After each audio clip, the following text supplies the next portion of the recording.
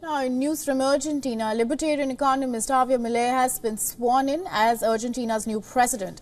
Milei's resounding election victory earlier this month came as the country grapples with the severe economic crisis, which the Libertarian leader vows to resolve with quote-unquote shock therapy. Listen in.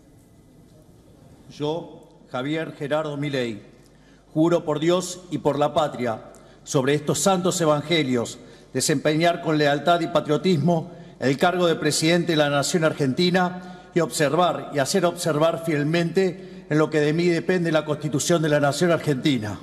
Sí, juro.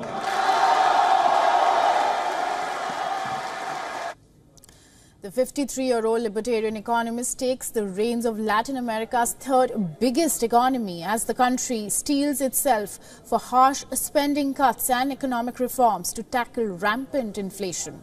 Javier Milie, in his maiden speech, vowed a new era for the country, but also warned of a painful austerity and economic crisis that would worsen before it gets better. Ningún gobierno ha recibido una herencia peor que la que estamos recibiendo nosotros. Ukrainian President Volodymyr Zelensky attended the swearing-in ceremony along with other world leaders, including Hungarian Prime Minister Viktor Orban, former Brazilian President, and others in attendance included presidents of Ecuador, Paraguay, Uruguay, along with Chile's leftist leader, and the King of Spain. Hoy comienza una nueva era en Argentina, una era de paz y prosperidad, una era de crecimiento y desarrollo, una era de libertad y progreso.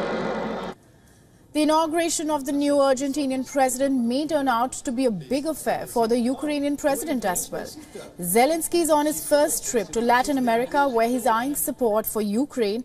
And in a rare outreach to the global south, both Moscow and Kyiv have quoted Latin American countries which have been divided over their stance on the ongoing Russia-Ukraine war.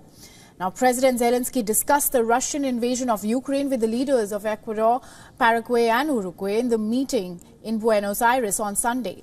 The three South American countries who had voted in favor of a February 2023 UN resolution calling for an end to the war in Ukraine.